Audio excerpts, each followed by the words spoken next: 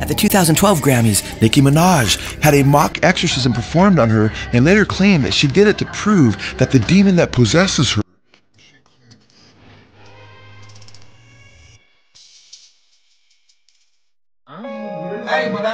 coming up here. Not like people that pee on spiritual world is real. I cut chickens and goats, nigga. That's how I beat the case. If you really want to know. Wait, say that again.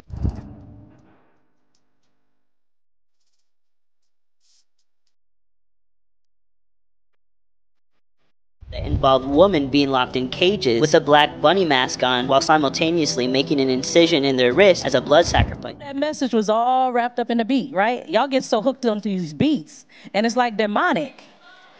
You're listening to demonic stuff, and you wonder why you don't know what's going on, right? Hey Jazri family. Hey everybody, what's going on? So we thank you for subscribing, those who've been subscribing. Thank you for watching, those who come back to watch us. May God bless you. God bless you. If you haven't, hit that like button, subscribe, be part of our family. Yes, and today we are talking about the rituals in secular music. You may think it's a joke, but this stuff is real. It's real. We're speaking to you now. If you don't believe us, watch what we're about to show you. I used to watch secular music, and I think it reached a point where I just realized that I have to stop after watching the videos. Sometimes you listen to just the audio and the beats, you forget that some of these things are not really godly. Yeah, this agenda music got a purpose. I mean, we know Satan tries to imitate God. Lucifer was the author of music. He was over music in heaven at one time. So you don't think he's not going to use it for his benefit here on earth? Yes, and remember this. When we do worship music, we feel that music, it draws us closer to God. We glorify God, we praise God. Miracles happen when we do music. You know, when we praise God using music. There are people who get healed. There are people who worship and start speaking in tongues.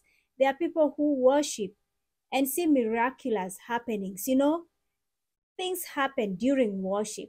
So imagine what happens when this music is not godly. But let you on a secret, God still wins. Let's watch these videos without further ado so that we don't keep you with our talk and see what we are talking about. Watch this. Like that, and I say, boom, got the Bible on that. I say, man, as a jit coming up, me and my niggas, the old heads, I used to be grabbing a little. Hey, but you know what I'm coming saying? up here. Say, you know what I'm saying? Not like the people that pee on themselves. Spiritual world is real. I cut chickens and goats, nigga, and that's how I beat the case. If you really want to know. Wait, say it again. Say it again. Say it again. I cut chickens and goats. If you really want to know. Santeria, make some noise for being voodoo. Voodoo. In a nutshell. I just went to You know Capone is Haitian. Nah, I mean, I know you done had a few near-death experiences. Yeah. And my question would be, is it because you had the Bible on the dash that you survived? Yeah, I got to say it was. You know what I'm saying? And the voodoo that I do. You know what I'm saying? I done seen the voodoo. The goats I sacrificed. You know what I'm saying? The chickens and the hens and the pigeons and the doves. You know what I mean? And my Orishas, Shango, Epa, Egun. You know what it is. Nowadays, these labels, they crunch the numbers. They figure out what works, what brings them money, what doesn't.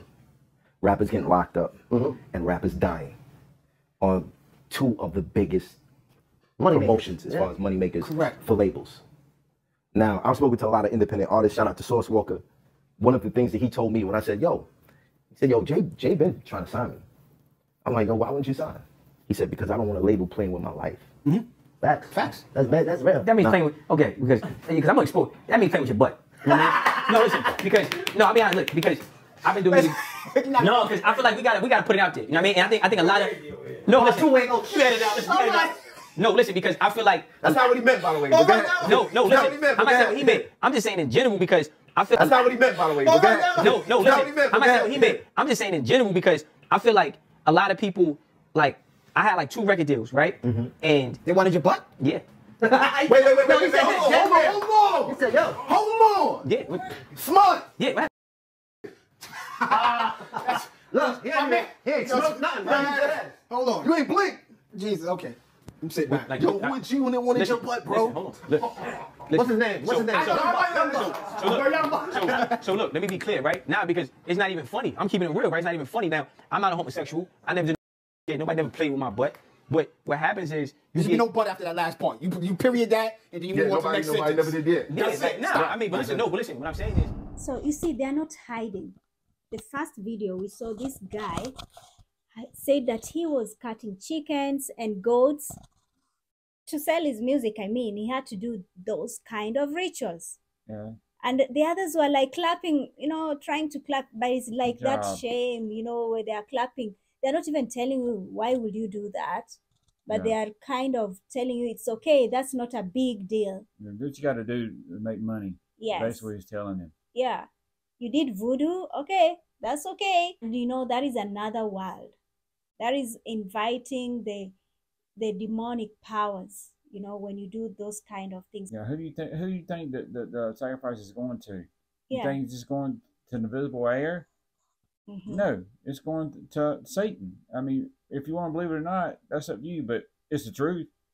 Going to gods, you know, those gods you're trying to appease. And that's what they used to do. Remember the Israelites, when they built the calf and they did sacrifices on that calf. So that is almost the same thing. And God was not happy with them, actually. And some died during that time. And that's what people are doing now. And they take it as normal. And they tell you out here so that other people can think it's a normal thing. But it's not normal. Yeah, they'd be like, we're sacrificing to this god, Moloch, or this god. Don't they realize that these gods are demons? Mm-hmm. Those gods have forms. Whether you want to believe that or not, too, they have forms. Why else would they do it? Why else would they say we're sacrificed or we sold our soul to the devil?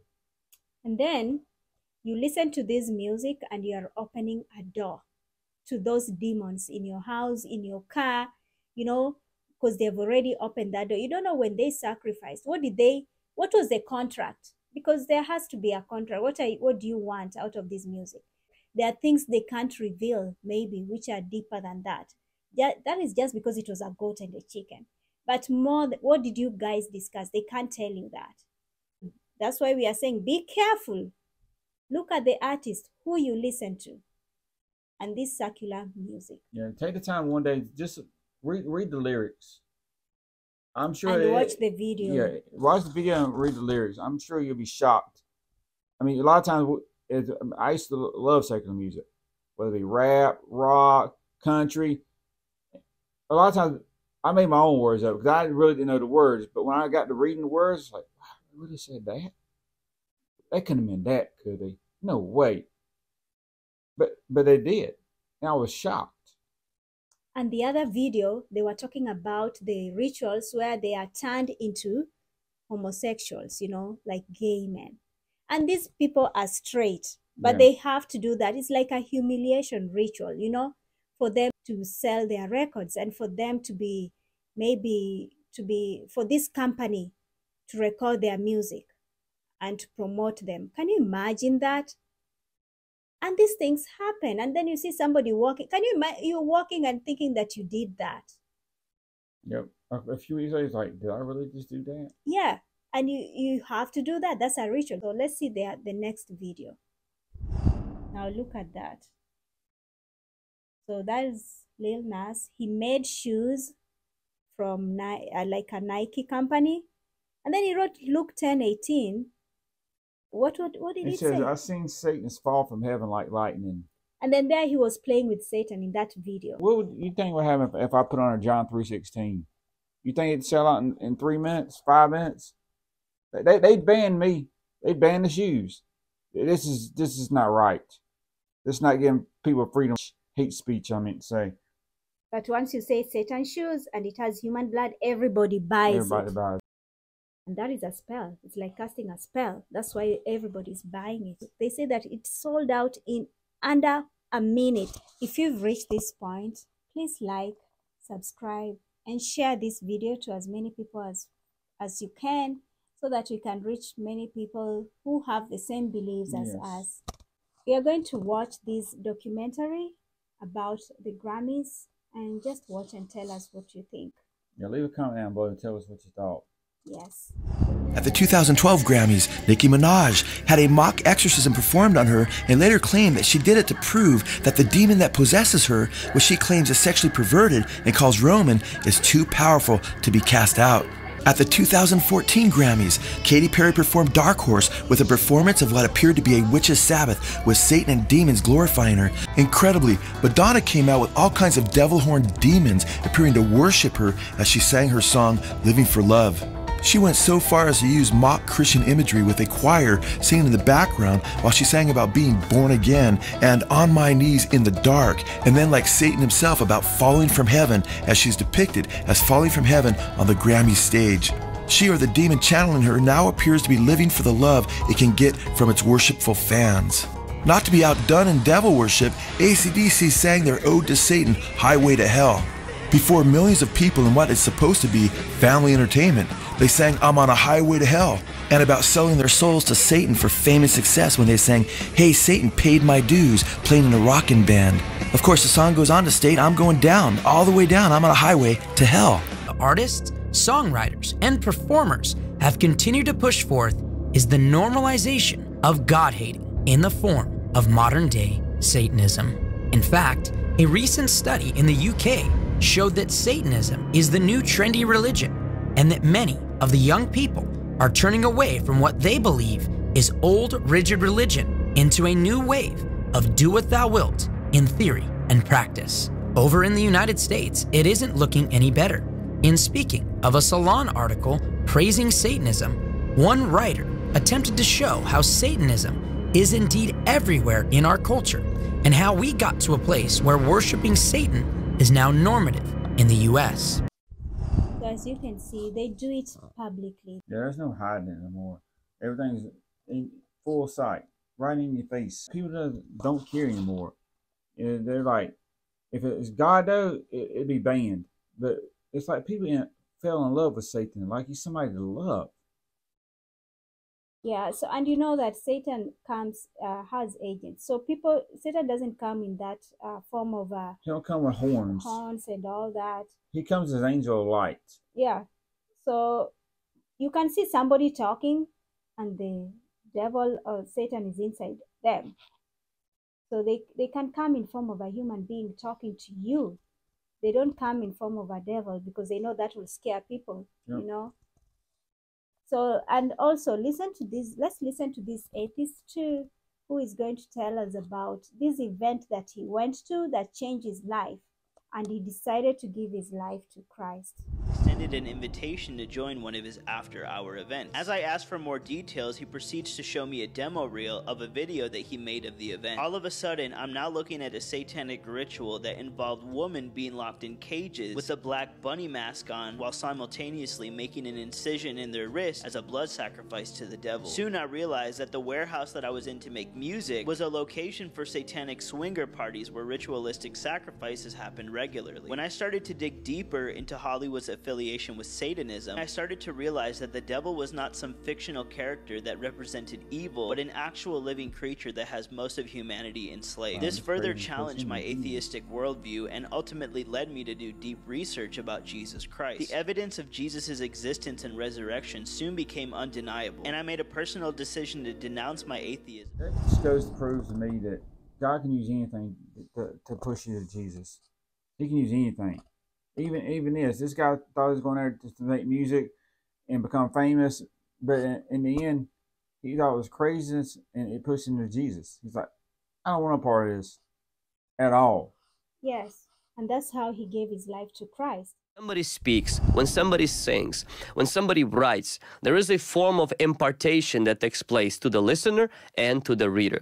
If you're listening, reading to someone who carries love for Jesus, you will begin to feel the warmth of that, and these desires will begin to be rekindled in you.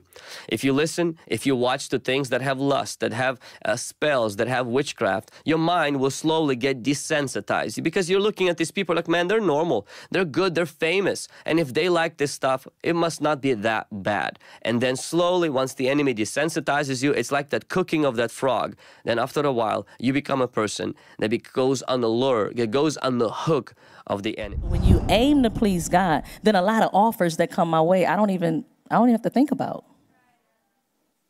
You know, one of my dear friends who have gone on to be with the Lord, praise God. And she was so famous. She was so famous, and she let me know that I really didn't want to be famous. Was Whitney Houston, right? She was my dear sister and friend, and I remember she was about to do one of her big videos, and it was "I'm Every Woman." It's a great video, right? Really nice. Good. The song is, when you think about how it was written, it's a great song, right? But the lyrics don't line up with the Word of God, right? So she knew. She said, "Cece, I want you to be in this video, but I know you're not going to be in it." I said, "You're absolutely right." Because it started off with, "I could cast a spell." I'm not singing that. But notice how that message was all wrapped up in the beat, right? Y'all get so hooked onto these beats, and it's like demonic. You're listening to demonic stuff, and you wonder why you don't know what's going on, right? You can't listen and look at everything. God said, "You either for me or you're against me. You're either with me or you're not." The biggest deception is the devil make you think it's an in-between. Show me a scripture that says there's an in-between. Some of these things you need to pray about so that God can help you stop liking this music. It took me some time, and I was able to. I didn't know I would, but I was able to. Yeah, because I listened to secular music for years and years, whether it be rock, rap, heavy metal. I was big into music. I used to love country music. I was big into music. But now I can't believe I used to listen to that stuff at all. Like, I'll listen to an artist and I loved their music. And I looked at the video, there was this coffin and the cross was upside down. I was like, what? This is the way the video, what's going on in this video? And that prompted me to stop, you know. But it took me time. I prayed about it. I can't believe it. Sometimes I hear people playing secular music and it doesn't move me like it used to, you know. So this is something that you can pray about, you know, if you feel like you really need to leave listening to it. This is why I said pray about it. Because if it's not glorifying God, then who's it glorified? It's only two in this world. It's going to glorify God, or it's going to glorify Satan. And what we just seen got nothing to do with God. If it has a video, watch it, because sometimes it's entertainment, and then when you watch the video, it's totally different from what you thought. So make sure you do your research. That is what I can say. Do your research and tell us. We would like to really hear from you what you think about this. Absolutely. Comment and tell us what you thought. So thank you for watching. Thanks. God bless. God bless you. Like, share, and subscribe.